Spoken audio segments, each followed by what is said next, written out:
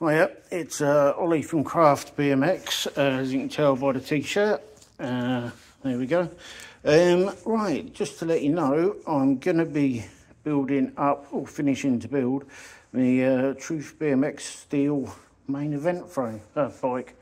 Because I've got these little beauties, the adapters, to go from a 20mm dropout down to a 10mm axle. Which is what I need for this 20mm dropout down to the tiny milled axle wheel. Because stupid me hasn't moved with the times and bought a better hub.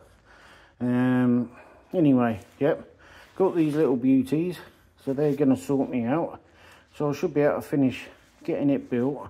I'll have the brake all done, the wheel all sorted, for a rear wheel sorted, so then it can go out and get some modelling done down either the pump track or the BMX track. So hopefully you'll see it again then.